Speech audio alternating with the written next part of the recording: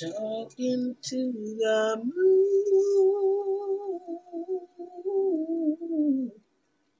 trying to get to you.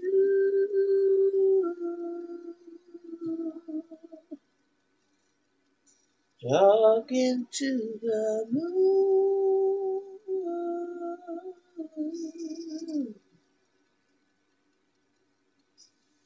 trying to get to you.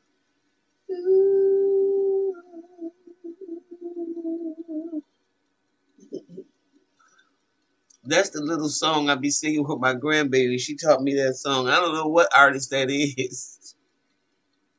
She likes to sing that song. Talking to the moon,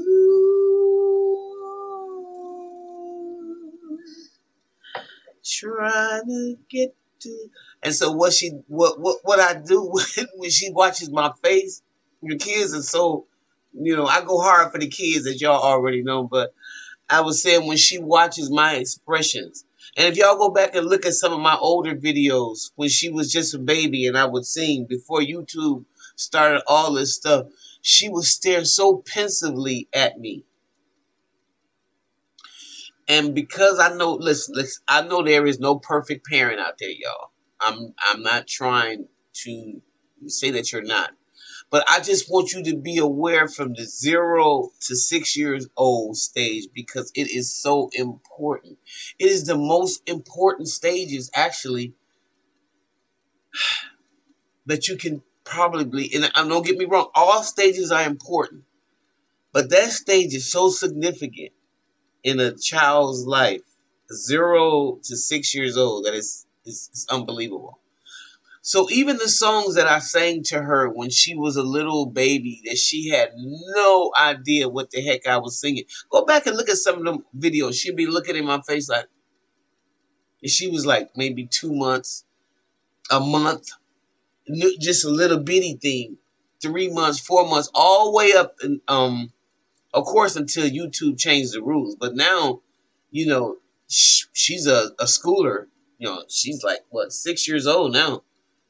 And so it's amazing to me because all the songs that I sang back there that she had no idea what I was singing, she can sing them back to me. When she hears me singing them, she sings them. That's how much you know that it's in them. What you put in at that age is so important. So a lot of times as grandparents, a lot of us, I'm not in that situation, but I know a lot of us are in a situation where we have to raise our grandchildren 24/7. And that can be very difficult because that's not the stage that you're in life. And each stage has a significant, important role in your development. So, I want to make this video for those uh, grandmothers that I know that are out there raising their kid. I don't think people give that enough thought. They think it's just natural. That's what's supposed to happen. Not necessarily. That's not what's supposed to happen. Not necessarily. We should not have created a society and where you have to do that. You get what I'm saying? Because a lot of our kids got off on the left foot. A lot of them had their kids taken away from them because of nefarious behavior.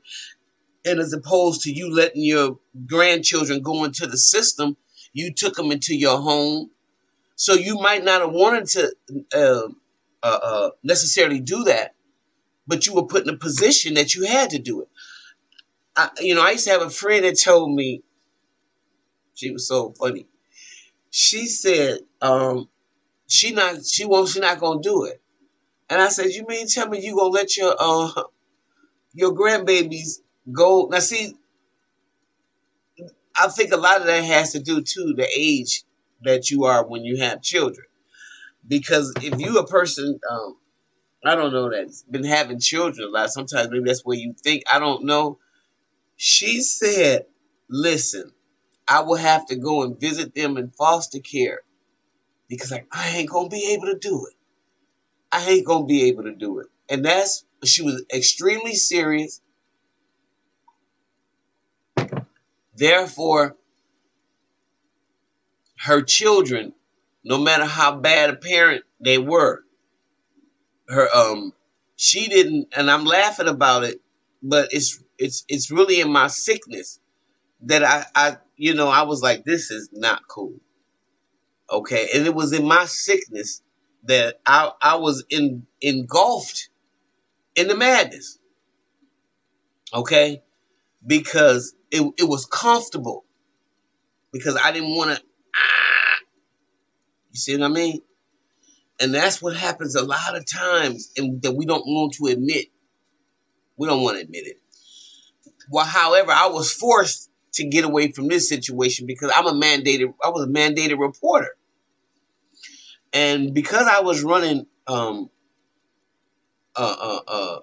facility that had to do with children being removed from messed up situations, it doesn't look very good to, have somebody from your past, way, way, way in your past, that you're dealing with that has that kind of mindset about their grandchildren. However honest. And that's truly how I feel about it. Now, y'all can leave me y'all opinions down below, because at the end of the day, if I'm responsible for a person being on earth, if my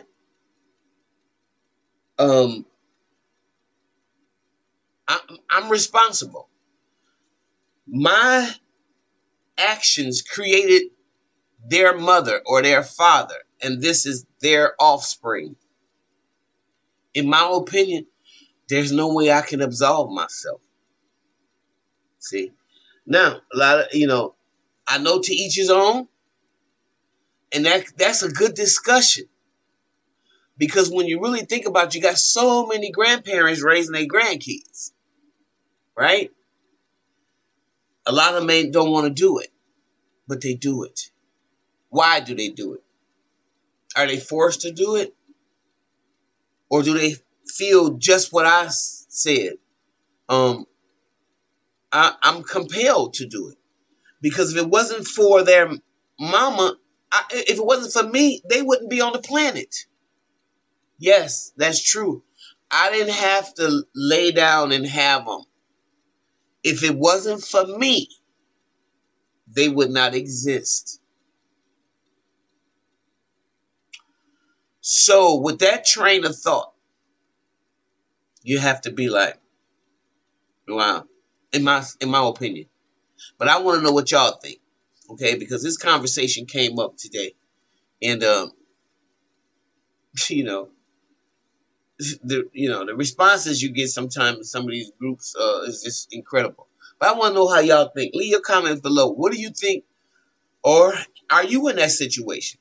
Is your mama raising your children for whatever reason? What do you feel about that? Have they taken your children? The county taking your children, wanted to put them in foster care, but your mama said, no, I'm not gonna let my grandbabies go in foster care. I have a cousin, whose mom raised her 2 kids because of that situation. Because this is the kind of stuff that go on in the community, we don't want no healing from. It's nothing to be ashamed of. It's really something to talk about. Well, anyway, I've said enough. Y'all tell me what y'all think below. I'll see you in the next video. If you like what you hear, please like, please share, and subscribe. Subscribe and hit the notification button where it says all, and that way you'll be notified of any video that I drop. Thank you very much, and y'all have a wonderful